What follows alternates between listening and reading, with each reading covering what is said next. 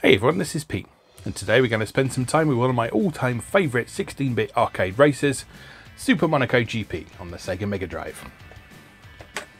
First released at arcades in 1989, the game is, as the title suggests, a follow-up to Sega's early arcade title Monaco GP, but very different in execution. While the original Monaco GP, which released in 1979, was a top-down vertically scrolling racer, Super Monaco GP presented a thrilling twist on the vanishing point formula by allowing the player to enjoy the action from a first-person perspective.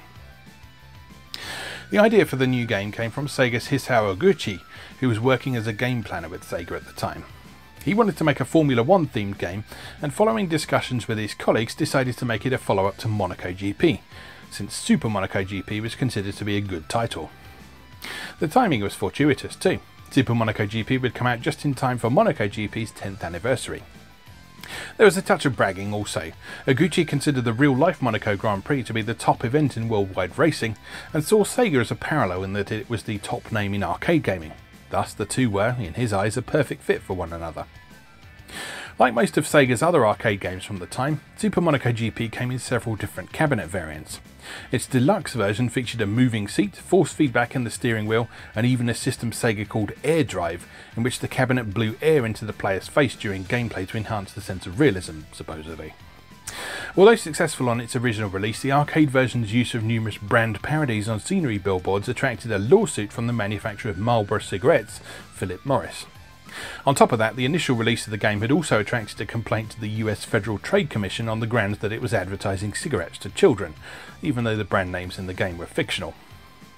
Sega released a conversion kit for the game that removed the adverts in March of 1990, but since many unconverted versions of the game were still out there, Philip Morris sued Sega in February of 1991, demanding a total recall of the game as well as financial compensation.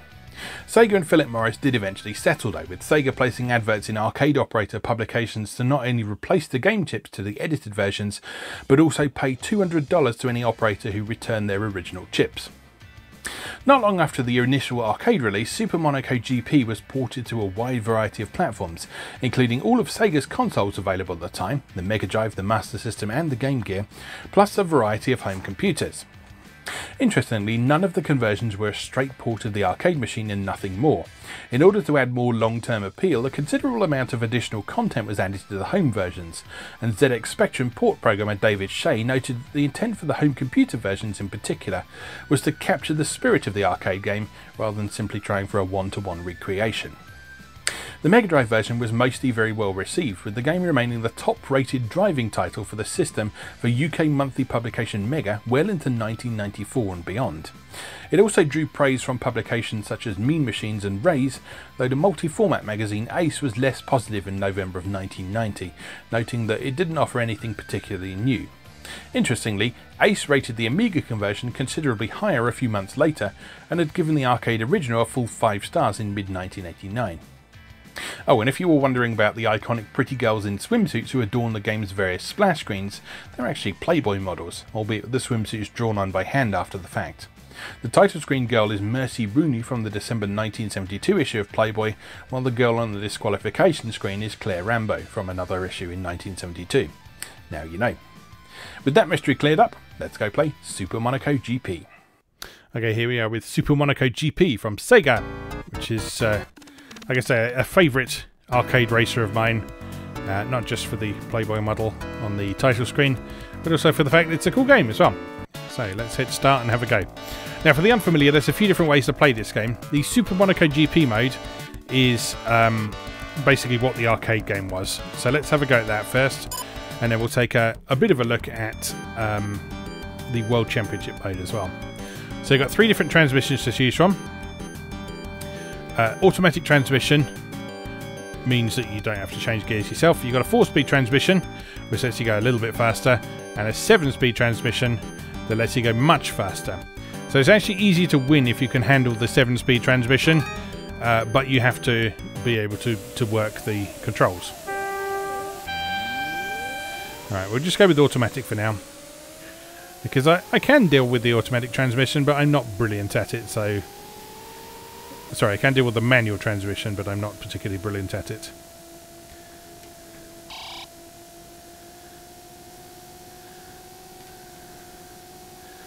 So we'll just stick with automatic for simplicity's sake right now.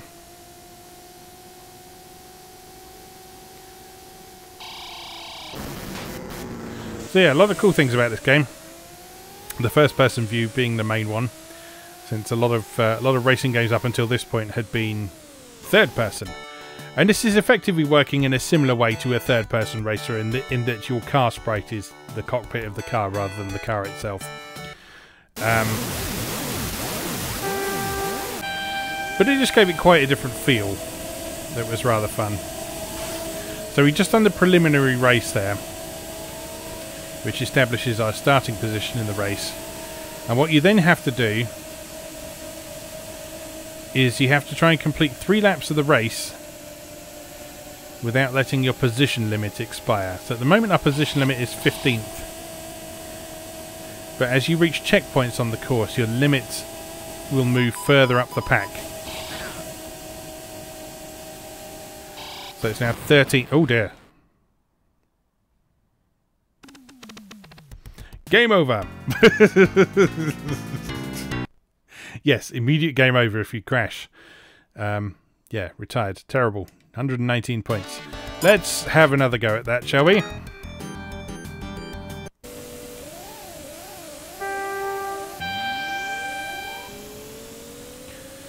So yeah, anyway, the position limit, like I say, you have to stay above that position.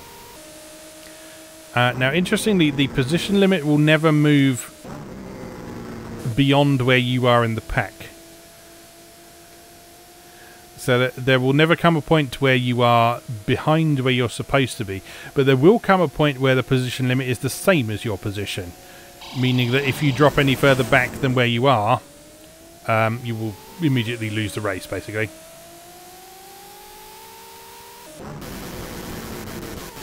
Missed the flag, man.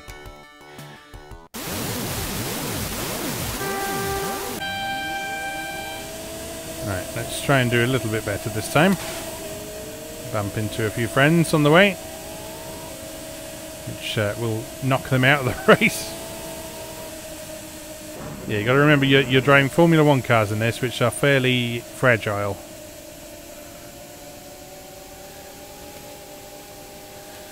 So not only do you need to avoid roadside obstacles, you also want to try and avoid hitting the other cars as much as possible.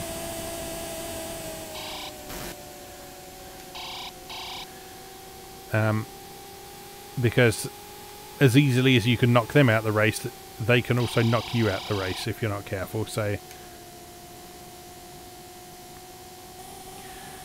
right, doing a little bit better this time. As we enter the tunnel, really horrible hairpin coming up. Right, slow right down for that.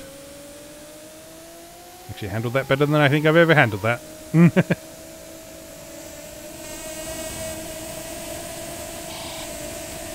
One thing you have to bear in mind while playing this is that at its core this is a vanishing point racer, which means that you're never actually turning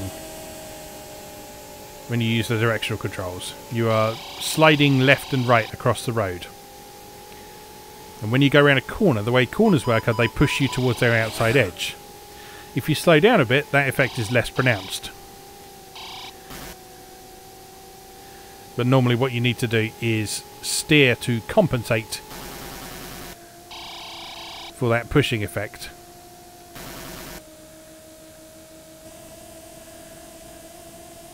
And get around the corner as best you can.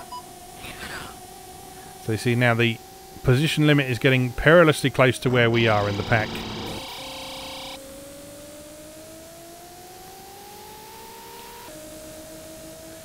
When we hit the next checkpoint, it's going to be on 8th. Which means that if we lose a position from there on, we will immediately lose the race. So we must not let that guy behind us past.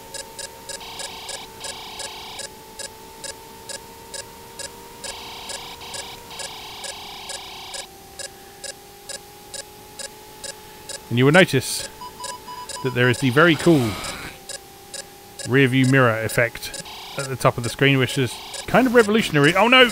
Oh no! Oh no, don't you dare, don't you dare.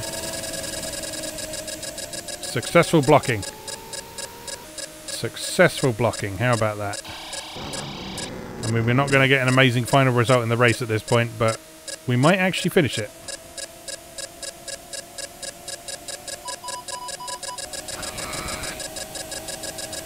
Get out of here. Oh no. It's all over. Limit over. See, that's pretty tricky. Because it was an arcade game. It was designed to swallow your quarters. And so that is difficult. What was added to this console version was the World Championship mode, which is a much more in-depth game format, basically. Let's try hard to win. So in this mode, you join a racing team beginning with Minare, or whatever they're called. And you can then have a look at what your current machine is.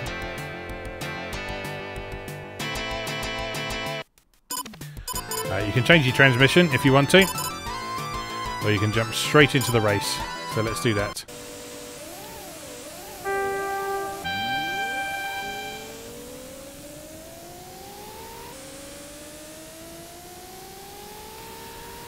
So this time around there's no position limit or anything to worry about. You're just trying to do as well as possible over the course of the championship. And depending on your progress, you can actually end up joining different racing teams, getting new cars and all that sort of thing as well.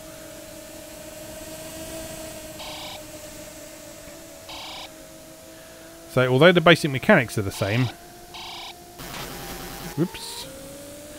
although the basic mechanics and presentation are the same, there's a lot more to it.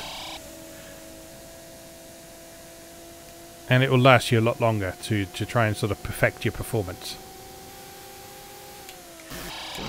To be fair, the Super Monaco GP mode will also take you a while to perfect your performance as well, because it's very difficult. But the World Championship mode has a bit... It's got a bit more of a gradual curve to it. So, terrible qualifying lap there. Pass the cars at the hairpin turn. Solid advice. Now, this is one thing you can do in World Championship mode here, is you can select a rival. So at the moment we are in level C, which is sort of a rough level of performance. Level D are in theory cars that are worse than us. Level B and level A are better, with Madonna being the absolute top one. So if we take a look at, say, Lyndon's car performance, you can see what the maximum performance of their car is.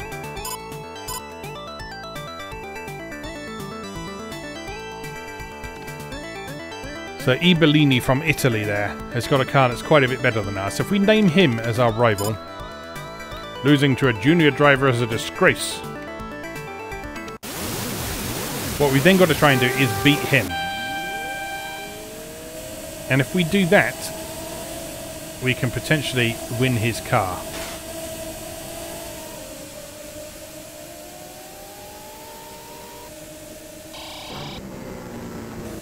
That's a big if, of course. But let's see how it goes.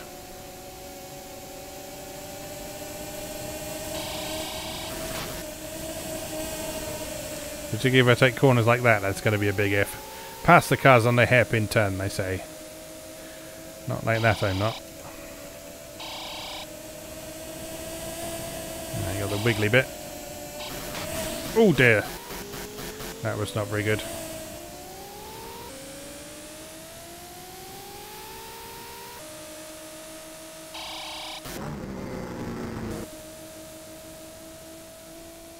Yeah, this is not going brilliantly so far. But it's okay. It's still the first lap. It's still the first lap. There's plenty of time to catch up. And master this course. See, we're gaining on someone already.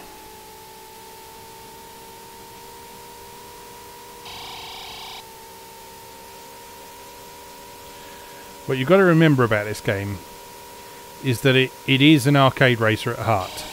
So, although it's often helpful to slow down for corners, you do want to try and keep your speed up as much as possible.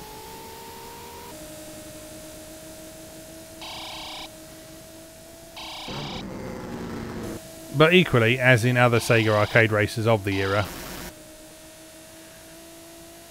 you got to remember that slowing down a little bit is much better than slowing down a lot due to a crash, or even ending up disqualified for crashing too hard.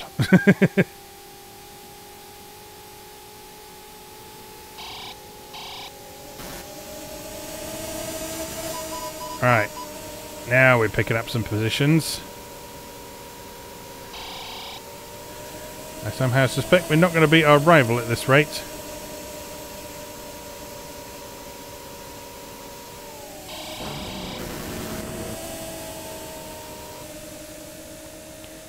But we are at least making a little bit of progress. Now that we're on the third lap of 5. Oh, that's not good. He's right, losing to a junior driver is a disgrace. Because this junior driver really sucks. Block him.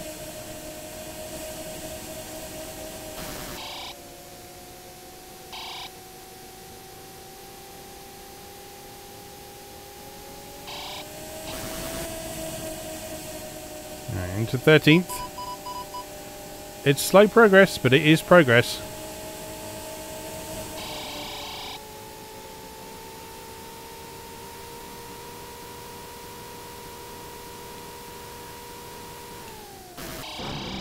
I don't know that it's going to satisfy my team at this rate, though. Because yes, you can get kicked off your team if you suck too much.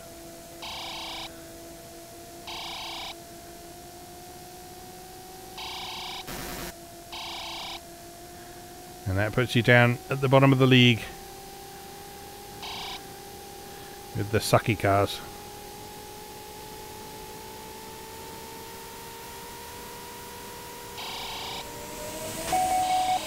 Oh no, trouble! So that means you've broken something.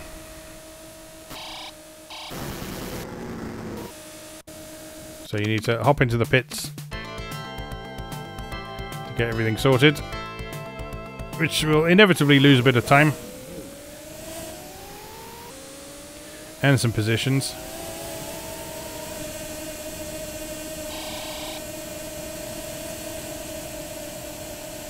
But you can make it back, potentially.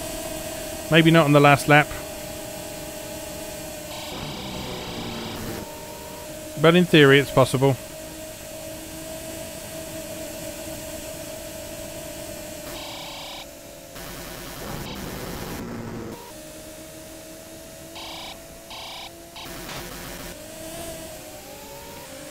Such an important part of this game is learning the tracks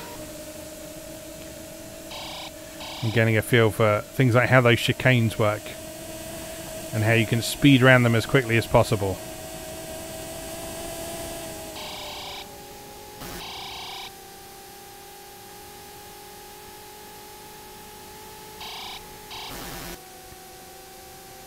Okay. Oh, I can't quite pip him. That was not an amazing performance. 15th. Quite poor. No points for us. After all, he is far better than us. Alright, next round. Alright, let's go straight into the race again. On the Brazil Grand Prix this time. So the preliminary race will give us a bit of an opportunity to get a feel for the course, set a qualifying time. It's not going to be a good time in the car you start with, but you can get a feel for it at least.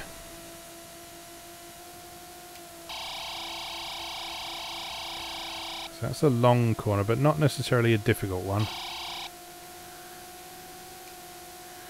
This little bit here looks like it might be tricky. Yes, it is. So we want to slow down for that hairpin at the bottom, but everything else on this track looks like it should be relatively straightforward.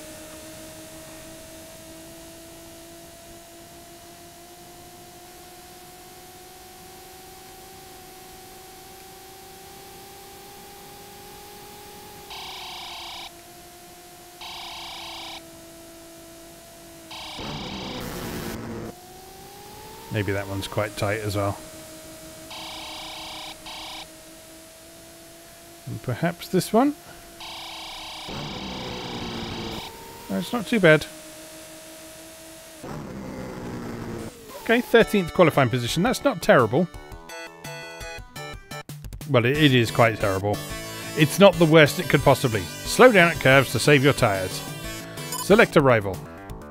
Okay, I'm gonna set who is in theory the worst driver as my rival. I can drive faster than you. We'll see about that. So he's starting just ahead of us. You can see he's the differently coloured car.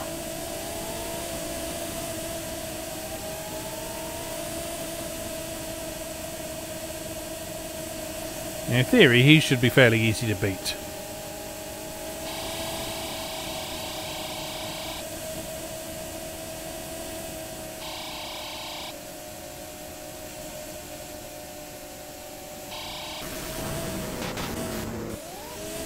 Not if I do that, he's not.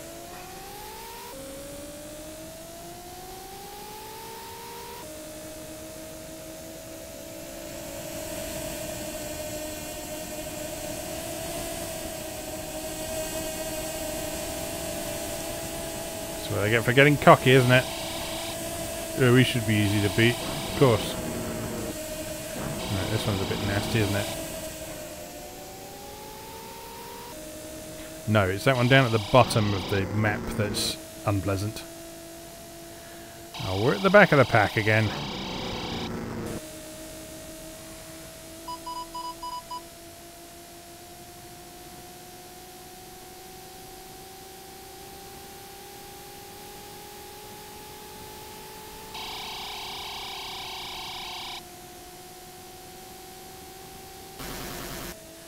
Right, a couple of tricky corners coming up. It's that hard left-hander that's a bit nasty. But then we got a lovely long straight.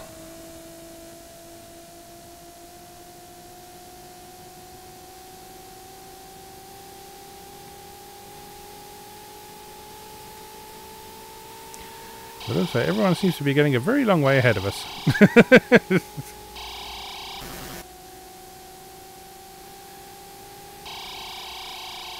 Including our rival, who seems to be doing quite respectably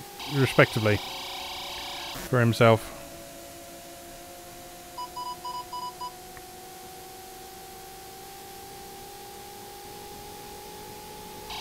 Come on, little car, go. You can do it.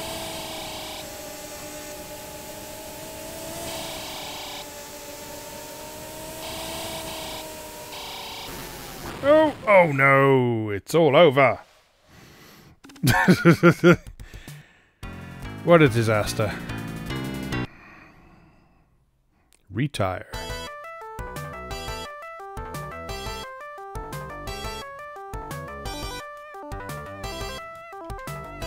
Get hold of yourself.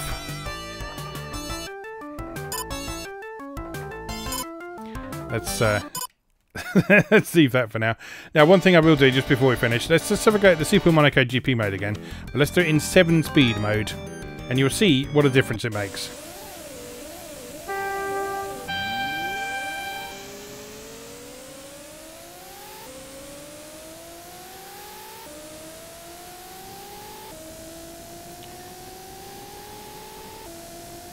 So in 7-speed mode, you change gear by using up and down on the D-pad.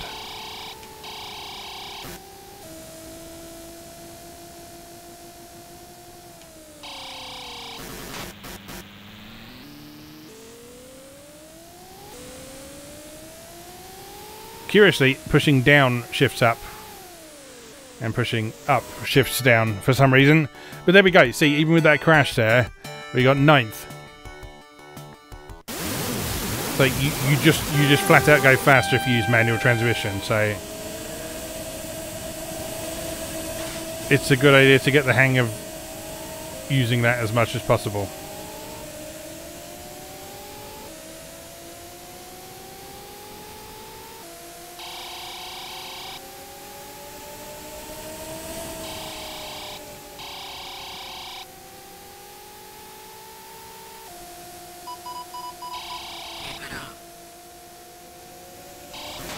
Oops. And the shift indicator does at least helpfully indicate when you should shift down if you're going too slowly. And then the yellow mark on the rev counter is probably the optimal point to shift up.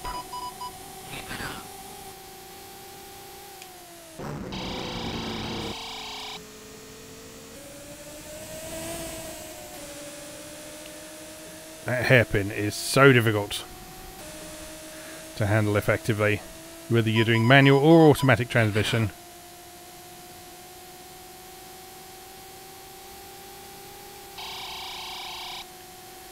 I have not at all mastered it. And I suspect mastering the Super Monaco GP mode in this is all about mastering that hairpin. As soon as you get the hang of that hairpin, and these chicanes down here as well. But these are... The chicanes are actually reasonably easy to handle, as I did not demonstrate there at all.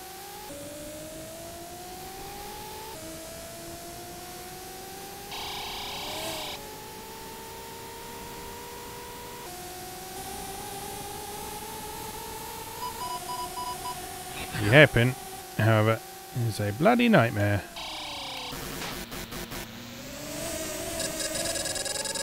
Uh-oh. Well, I won't say we did better, but hopefully you can see that the car just flat out goes faster when you're on that mode there as well. Anyway, I think that's probably enough of that for today. That is Super Monaco GP for Sega Mega Drive, which is, like I say, despite its difficulty, and it is difficult, it is a favourite 16-bit racing game that is still enjoyable and well worth checking out today. So we'll leave that there for today. As always, thank you very much for watching, and I'll see you again next time.